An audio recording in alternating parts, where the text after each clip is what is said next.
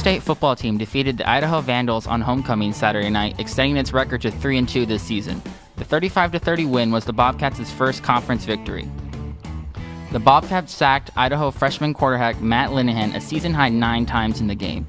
Senior defensive lineman Michael Odiari had a career-high 4.5 sacks and 5 tackles in the game.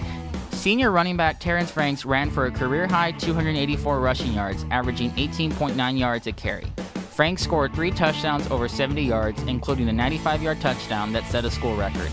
Franks was 26 yards away from tying a school single-game rushing record.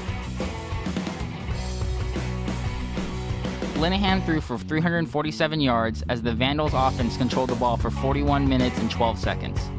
Sophomore quarterback Tyler Jones threw for 76 yards in the game with 1 rushing touchdown and 2 interceptions. Texas State allowed the Vandals to climb back into the game, allowing 27 points in the second half before sophomore safety Jermod Williams intercepted his second pass of the game to give the Bobcats the victory. Texas State will face the Louisiana Lafayette Raging Cajuns in its next matchup on Tuesday, October 14th in a nationally televised game on ESPN2.